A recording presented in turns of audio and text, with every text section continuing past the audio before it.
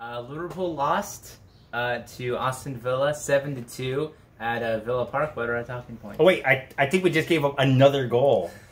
Oh geez, I don't know what talking points can we have other than that sucked. Yeah, we weren't.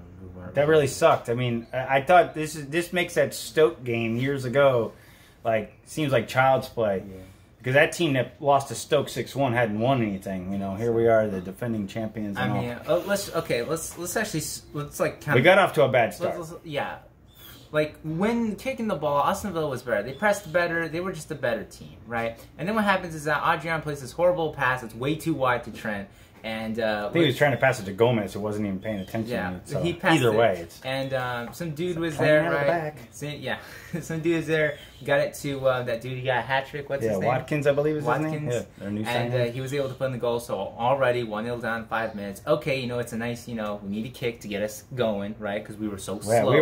We didn't start playing until about 10 minutes in. It was like we started terrible. going. We started getting a groove on. I think it's around the 22nd minute, they score, and it's like, okay, well, we've come back from 2-0 down before, and it's like, we keep trying, and they score. We keep trying, and they score. And it's like... They scored a bunch of deflection goals, too. Yeah, it was a lot of deflection goals, a lot of counter-attacking goals. They breached our back line, which was really, Van Dijk high. was having an off day today. I mean, one of the goals went off of him. Yeah, everyone had a pretty... He had to I saw him actually have to run today. Then he was out of breath, so, that didn't make it. He got kicked in the face. He had a bad day. Everybody had a bad day. The funny thing, in the first half, though, our left flank, everything was coming. Our left flank was on. Yeah. Our entire attack was on the left side. And it was almost like we were out there without the entire right side of the team. Yeah. It was Mane, Keita. No, Mane wasn't playing. Not Mane, excuse me. Mohamed Salah, Keita, and then Gomez was the right center back. And we had Trent. And Trent's just not been on it either. Yeah.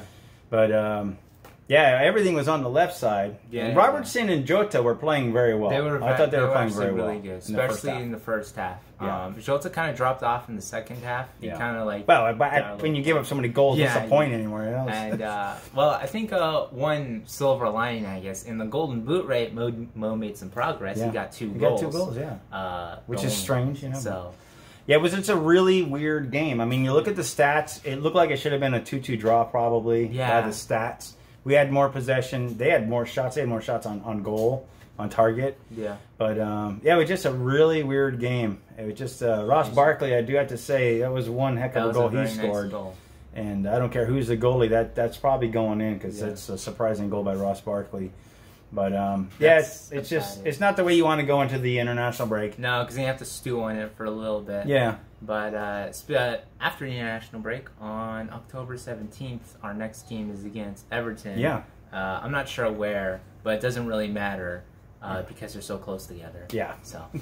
But, we got an international break, and we don't come back till the 17th. Play Everton. Top of the table, Everton. We slipped to... we're in the Europa League. Yeah, we're 5th? 6th? Yeah, we're 5th right now. In there. Aston Villa's 2nd. Yeah, can you believe that? It's crazy. We got 2020 is what happened today.